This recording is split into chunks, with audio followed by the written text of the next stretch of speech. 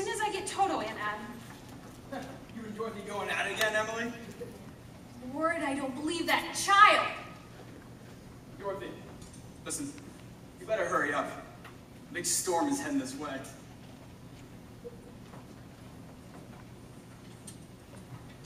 What was it you needed my help with again? I did it myself. Oh.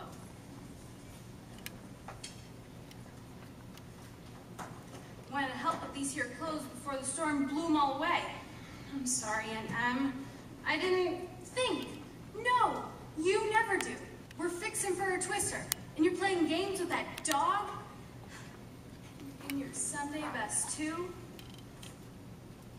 Serves you right. Both blew away. I can imagine it would. What was that? Well, I'm not much help around here for you and Uncle Henry.